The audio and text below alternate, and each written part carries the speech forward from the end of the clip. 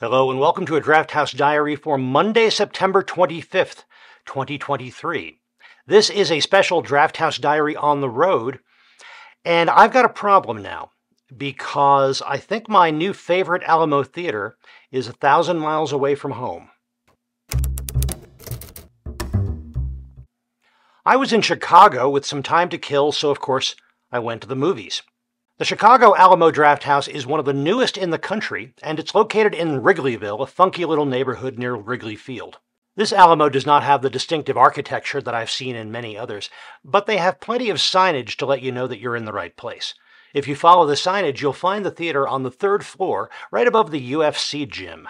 Once you're inside, there is no question that you're in an Alamo Drafthouse, and it is one of the best Alamo locations I've ever visited. Immediately outside the elevator, you will see a tableau and a plaque dedicating this as the John Hughes Cinema, in honor of the filmmaker who set Ferris Bueller's Day Off and so many other iconic movies in and around Chicago.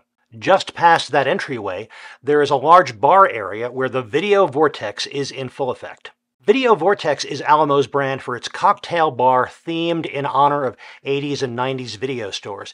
And it's also a full working video store in its own right, with VHS tapes and DVDs available to rent. You can also rent machines to play those on.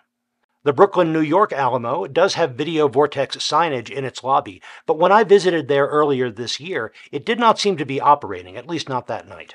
The decor in the bar is more industrial than I've seen in most Alamo Drafthouses, but the chairs and the tables adorned with movie posters are the same as the ones that I saw in San Antonio's Park North location.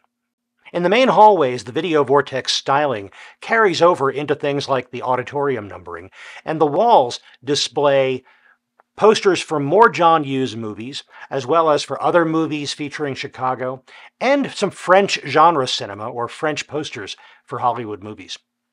As for the auditorium itself, well, this was among the nicest rooms in which I have ever seen a movie. And that's a list that includes New York's Ziegfeld back in the 1980s.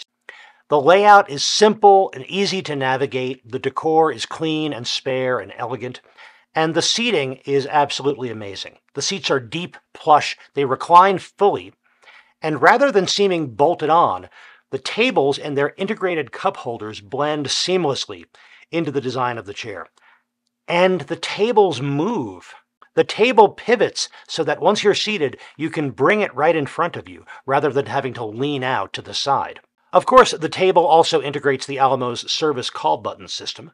When you need service, you can write your order on a card, and here they were actual thick cardstock, not thin slips of paper, and you press a button. But rather than illuminating a light on the table, because the table moves, the call light is now low on the front of the seat, visible to the servers, but completely out of the way for audience members.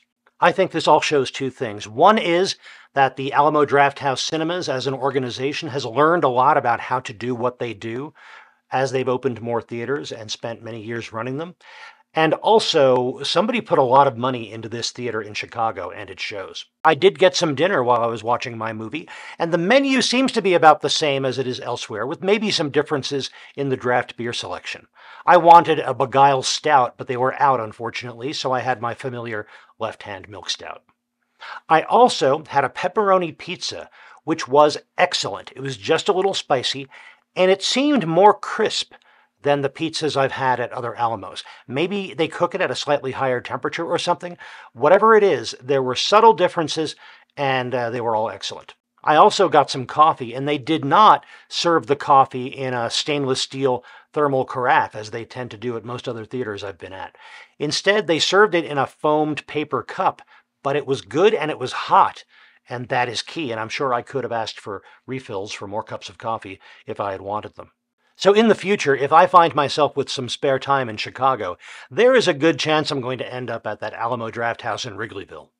Now, I did not go there just to luxuriate in this movie theater, although that might have been worth the trip on its own. I saw the movie Dumb Money, the new film by Graig Gillespie, about the 2020 GameStop stock situation. rally, short squeeze, Reddit revolution, however you want to describe this, without going into too much detail about that whole situation. In mid-2020, a bunch of highly funded, highly powered hedge funds were shorting GameStop's stock. And a bunch of people, mostly organized on Reddit, rallied to buy up this stock, drive up its price, inflict tremendous pain on these hedge funds that were shorting the stock. And the movie portrays this as kind of a Robin Hood situation, even though they were robbing from the rich and never quite giving to anyone because nobody wanted to be the ones to start selling and start driving GameStop's stock down again. And that's one of the tensions through the movies. I might be getting ahead of myself here, but a movie that this inevitably is going to be compared to would be The Big Short. That movie was kind of depressing, but it had some kind of resolution at least. This movie, it's more uplifting, but it's not very satisfying because it doesn't really end in any way. There's no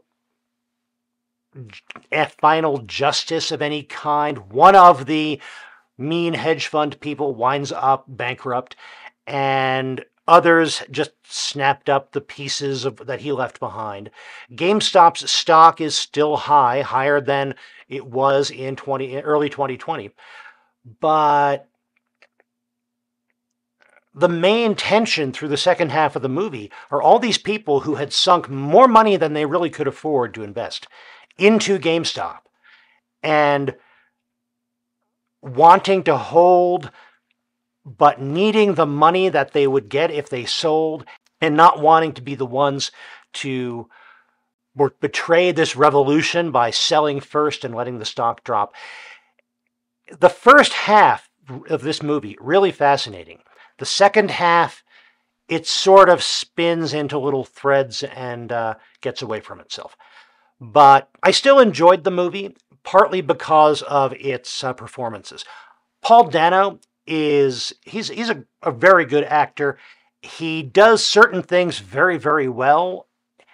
He does not show quite as much range here as he does in some of his roles, but because he can bring a certain weird, relatable energy to everyman roles are what make him work very well in this, what made him work so well in The Fabelmans. That's what made him work so well as the Riddler, the villain in the movie The Batman. The kind of energy that he brings to this role of Keith Gill, who was kind of the instigator and the front man for this whole revolution.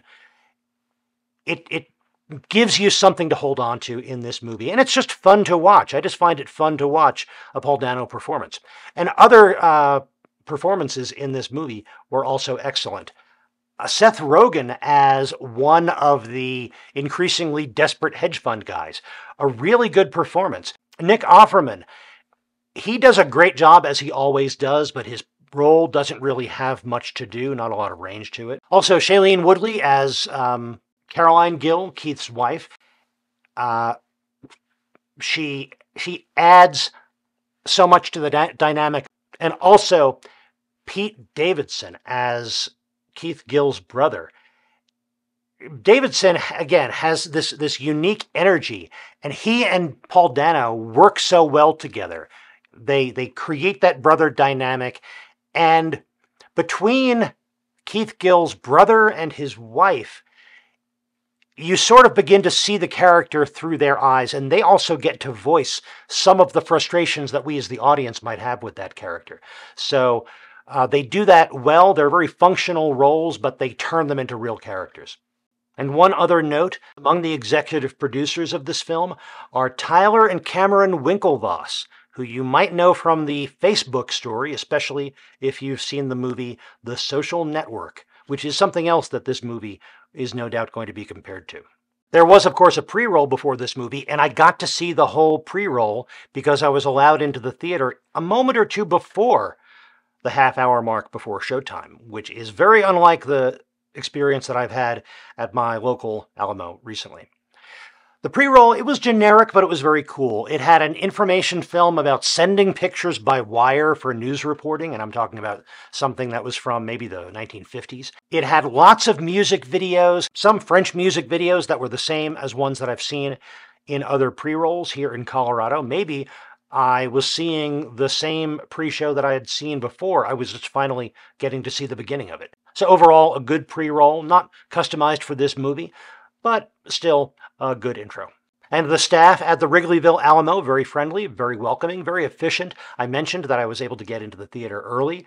One of the servers had kitty ears on, very chill, very friendly, but really doing a good job at the same time.